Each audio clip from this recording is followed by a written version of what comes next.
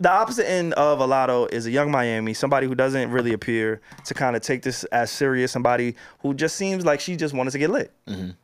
Recently, she just returned her podcast. She was a top 5 she was winning all of the podcast awards 2 years ago. Yeah. Beating Drink Champs. Beating everybody. Joe Budden. Drink Champs was hot as fucking fish grease. And she was like, they was having Kanye West. They was on a run with Kanye, Big Sean, The Game, all of these people. And she somehow was beating them by putting out 4 episodes a year, right?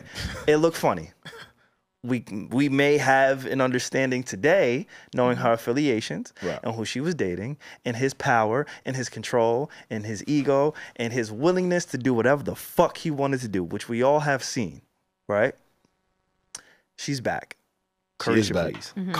Wait, how I say that shit again? Caresha. This is supposed to be a coach. Caresha. Come on. We gotta look up the Nah, phonetic spelling. she ain't saying my call. But yeah, she came back and she spoke on Diddy. Right, she did an episode, a new episode of Caresha Please with her friend Saucy Santana, right? Yeah. Who is also a musician. I wanted to play some of it because in this clip here, and Regi, I want you to speak to this too though before I play this clip. The City Girls started off really big, right? Yeah. Yes, I fucking remember their first tape, like with the cover of them sitting in the kitchen. Like I remember when people were like, yo, have you heard this song? Like, have you heard this duo? And then they fucking exploded. I think that was like 2018, if I'm not mistaken. What do you think some of the things like their fan base gravitated to that they liked about the two of them? Whores. That's fair. Everybody likes like a the good fact whore. that they were talking about like scamming men and talking their shit and just being like, yeah, I want a bag and I'm in his too. Like that type of shit. Fun type of music? Yeah. Okay. All right. And being from Miami, being lit. It was hoe activity too. It was hoe activity. sure. But hoeing is empowering. Yeah, it was hoe Because activity. niggas hoe too. Like men, it goes both ways. But Hey, it was hoes. Amber Rose did a whole walk just to hoe. Come on now. Let me play this clip with y'all. Now, this clip is going to define the relationship. Yeah, the slow walk. You remember that. This clip that I'm going to play, Caresha is defining the current relationship between her and JT. I'm not going to lie. When I hear that clip, the one thing that I can take away from it, Saucy Santana, that's a talented motherfucker, gang. Nah, that nigga talented. Cause Wait, why? I'm not. I can't see the visuals, right? So I'm only listening audibly. The way that he's able to change his voice to sound like a woman. No, that's his voice. No, but listen. They did sound similar. In that clip. The inflection in that is talent to convince. Because if you look at him, like, that's a big nigga. Is it talent, or you start acting more like similar to your friends if you've been around them? I'm just saying, it's impressive for him to have that stature. Yeah. And sound like that. Oh, so he was looking at his stature. What you seen? I've seen that. What you seen on He's that? built. Nigga built. Like that. He like, he kind of. Wait, does he identify as a man or? What happened? Serious question. What does he identify? We're not doing that. I don't know. Yeah, what I'm not anybody. sure. Serious question. I'm not really not sure. I don't know. Why would you ask me that? I don't know. We don't know. We don't know. General question. I really don't know. Okay. But I was just saying, based on his voice, it sounds like a woman.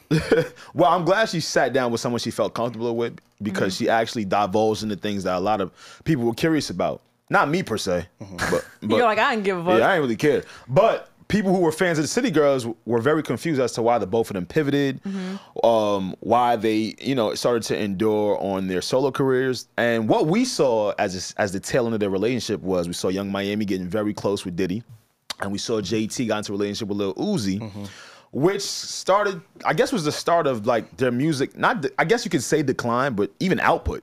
Like, you just saw less and less of them over the time. Like they got preoccupied in a sense. Right, like they got preoccupied in a sense. And it made me think if either of them really had the love for music, or if they really just caught something in a bottle and was just riding the fame. Well, again, I started this by comparing Lotto to Young Miami. And it appears that JT really takes the music aspect of this thing serious. That last album. Yeah, like she just seems, this is where I want to go in my career. And there's nothing wrong with saying, hey, we started this together. And wait, a lot of people, they didn't fuck with my Kai Cenat shit last week. Yeah, you I do gotta address that. Seen the comments. Speak on it, the only thing I didn't like is what I was speaking to was a whole different dynamic than our dynamic. That's what I was trying to tell you. That's all I was speaking to. And what I'm about to say also kind of plays into that too. Well, For the listeners that didn't hear last week, what are you referencing, bro? Well, last week with the Kai Cenat situation, obviously he's with a group, and y'all have educated me. Thank y'all. Thank you, Pierre, Alex, Regi, commenters. Y'all have informed me that Kai Cenat is a part of a group, a collective, AMP, and everybody kind of has their own individual thing, but they all came together to do this one thing. Cool, I got that. I understood. Oh, you learned quick. I still stand on Kai Cenat is the one. I mean, He's still the one. But the one in terms of what? Yeah. It's in terms of I have the most notoriety out of this group. Okay. And it doesn't mean everybody else is failing. It just means that he just happened to be the one that broke through on a mainstream level. He's doing fucking sleepovers with Kevin Hart. Like, we can't deny, yes, he may be the one. But needless to say, when it comes to groups in general, I think one of the things that really allow us to kind of continue to do what it is that we do is that everybody respects each other and everybody knows what it is that they want to do, right? I'm aware of Alex's aspirations in life. Show. I'm aware of Regi's aspirations in life. Y'all are aware of what it is that I aspire to be in life, right? Yeah. So although our aspirations, we have individual places that we want to go, individual endeavors that we want to kind of tap into, we also understand like this is a collective, but we respect that. You get what I'm saying? Yeah. I think a lot of people get into groups and they just have phenomenal chemistry, right? Like a City Girls. And then when they get to the breaking point or that decision point of, hey, this is where I am and this is where I could go, they take separate roads. And that's what we're seeing with the City Girls. They got to a point where everybody knows who they are. JT wants to do music. Yeah. Yeah. I want to do music. Yeah. I don't want to just be can tell us Instagram that last famous. album. I don't just want to be lit. I want to actually do music where Young Miami seems like, yo, I just want to be lit. Yeah. She, in that interview, it seemed like, to me, I was gathering, it seemed like she was very interested in like having a bunch of business ventures, you know, selling things like her merch, her products, her card game. And she was kind of like, okay, let me leverage my popularity and career to do these things instead of like going to like a rap camp and like improving on my music. That's what I gathered from it. And I believe one of the things that hinder the folks in these groups are that people don't really express where they're at in that current moment. Because us as people, we change. There's nothing wrong with that. But expressing these changes is how the other party can properly communicate or go about from that. And if you don't have that, then miscommunication builds. Yeah. Then you start to drift.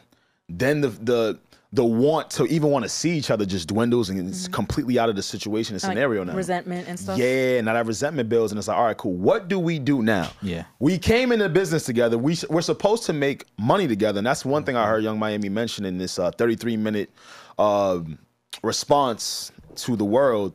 She mentioned that the group wasn't making any more money. Well, a lot of people that's not in the music business or just entertainment in general, and I'm gonna be a little bit sexist, and that's cool. Fuck it. It is what it is. I don't make the rules. But when you have a female or a woman artist, it takes a little bit more. With the glam, the glam, with the outfits, with the wardrobe, absolutely, with those kind of Prep. things, with the upkeep, Yep. It's a bigger investment.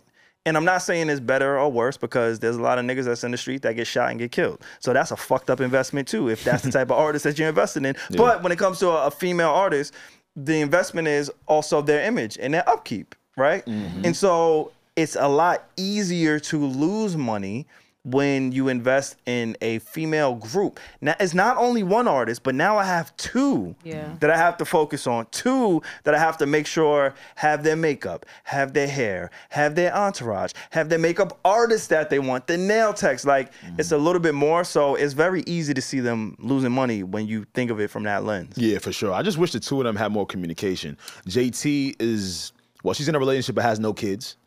Young Miami, I know, has more than one child. So you get into a relationship with a billionaire. But sometimes you gotta do that. No, for sure. I'm just saying the dynamic between the two of them. Just think about it, right? One gets into a relationship with a billionaire.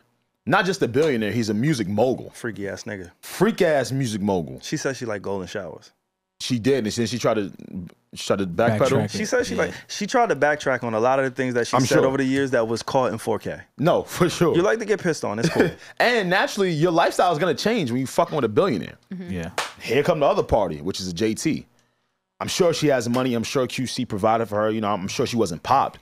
But in terms of wants, needs, and goals, I'm sure they change when you fucking with a billionaire. And Lil Uzi got some money. He got some paper. But it wasn't what Diddy had. Yeah. And I say had because I'm sure he's lost a bunch since, all of the allegations. Like her palette changed. For real. Yeah, like that power dynamic, that power change, exactly. No, palette. Like the things that she was used to have now been altered because of what she's been exposed to with Diddy. Right. Yeah. And the level of it, right? Like they all rich, they all got money. Billionaire money, multi-million-dollar money is different. And your wants could literally change.